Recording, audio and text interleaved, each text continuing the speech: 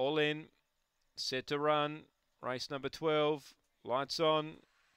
Set to go. Ready now for the last. Set, racing. Zipping Gallon, the short prize favourite. He was straight to the lead. He led by 2 lengths as they run up towards the home corner on the first occasion. Springvale Lizzie works over to second. About 2 to Carana Blue. Last Spectral Blade. About 5 or 6 off the leader.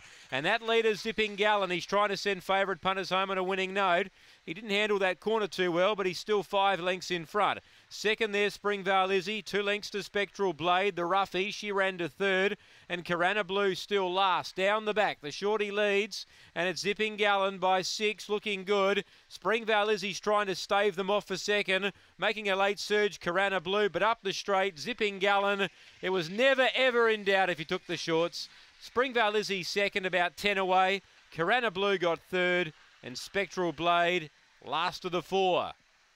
Last favourite home. It was an easy watch.